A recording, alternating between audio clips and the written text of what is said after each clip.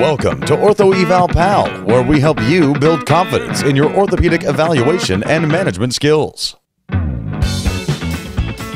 everyone, Paul Markey here, and I just wanted to show you a great demonstration of a Hoffman's test, a positive Hoffman's test with this gentleman. He is 64 years old, and when we started doing an evaluation for him for his low back and leg, we did notice some hyperreflexia, and you can take a look right here. We're going to check out his L4, very hyperreflexive. So we have some concern with the hyperreflexia, so we did his uppers to find that his very hyperreflexive at C7 also.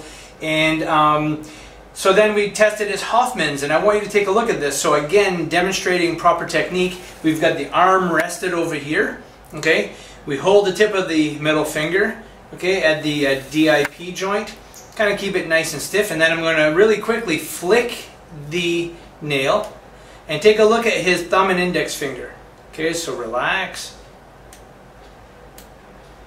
So he has a positive Hoffman's test on this side, positive on that side also. So I then asked him if he had a cervical spine injury in the past, and he had.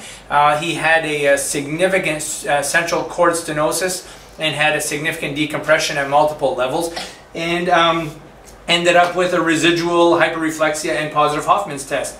He does not have any clonus, and he has a negative Babinski sign.